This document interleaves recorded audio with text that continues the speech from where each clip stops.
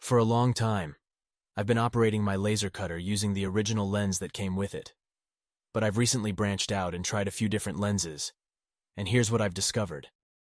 I've got 3 lenses to test, with the following focal distances: 63.5, 101.6, and 127 millimeters. The parameters I'll be focusing on to compare them are cutting speed, focal range, kerf, the precision in cutting small parts, and the final surface quality. In order to execute these tests, I've set up a job that includes a 6x6 grid of squares, intended to check the consistency of the cut, a puzzle piece to measure the kerf, and a range of different shapes to evaluate the overall surface finish. I'm executing these tests using plywood and acrylic materials, both in thicknesses of 1/8 and 1/4 inches.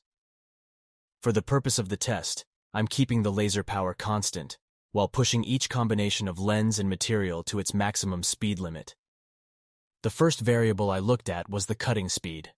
I set the 63.5mm lens as my standard, and switching to the 101.6mm lens, I didn't notice a significant speed shift.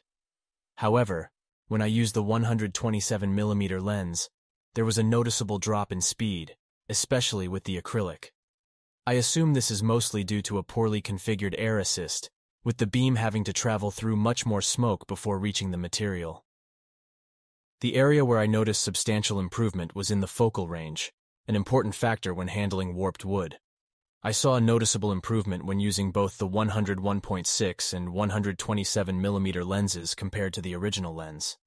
The plywood showed an improvement of about 2mm, and the acrylic nearly doubled that to 4mm.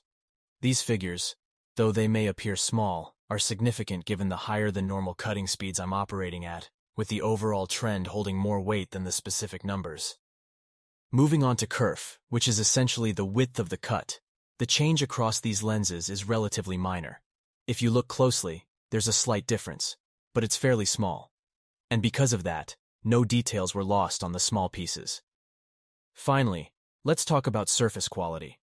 As we move to lenses with larger focal distances, we're dealing with larger beam sizes, which means the power isn't distributed evenly across the cut. Most of it is still concentrated towards the center, leading to a slight outline around the edges on plywood and some glue residue on the protective paper film on acrylic. With the 101.6mm lens, the outline on plywood is quite subtle, and you probably wouldn't notice it unless you were specifically looking for it. And on the 1/4-inch acrylic, there is some residue left, but it's fairly minimal. However, with the 127mm lens, things start to change.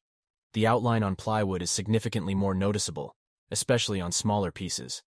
And there's considerably more residue left on the acrylic that used the paper protective film.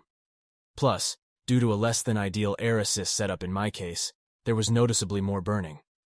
But if you're running a proper air assist setup, the burning shouldn't be as much of an issue. I hope this video was helpful and gave you some understanding of what might work best for your use case. I personally will try to run a 101mm lens and see how it goes.